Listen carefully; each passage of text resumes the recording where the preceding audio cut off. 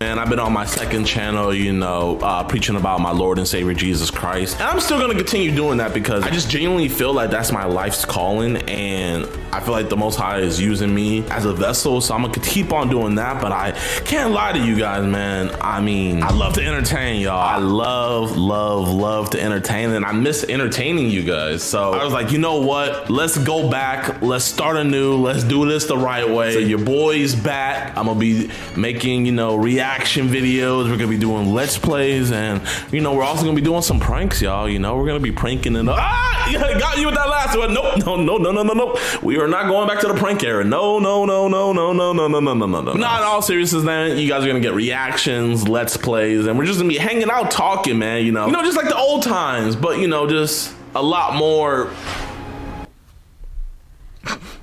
A lot more what? A lot more what? Godly, as he said? Yeah. Well, how long did that last? Checks dried up.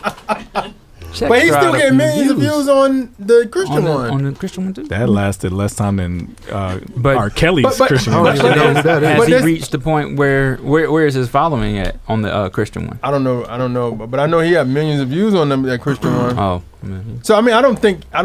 To me, I always feel like if your personality is a prankster, that you like that fun and everything, you don't die that. Well, that's what we said when we talked about it. We were like, "Why are you shutting your channel down? Yeah. You could be a Christian on your channel." Yeah. Well, I feel like you got to start a whole nother one. I feel like his more. It could be the fact that maybe his raunchier stuff was doing better, so he's kind of like, "Oh, I don't know what this man does." So, what did he do that was raunchy? Either. I have no idea. I think he was like one of those people who do pranks on people, and it was probably kind of raw. But he seems to equate pranking with like ungodliness. What is some of the stuff he was doing? Yeah, some of the stuff he was doing was bad. The only one I saw was him sleeping at the WNBA. Nah, I'll tell you about it, but I can't say it on air. Oh, is that bad? Is that bad? Yeah. Oh wow, I didn't know that. But I think you can't say it on air. No, I can't. Why? It can't be that bad. Say it through the break. Yeah, say it on the break. Hey, what's going on? I hope you liked that video. Make sure you like and subscribe, and make sure you support us on Patreon, patreon.com/Trackstarz Universe. In the meantime, continue to watch our channel by clicking on this next video right now.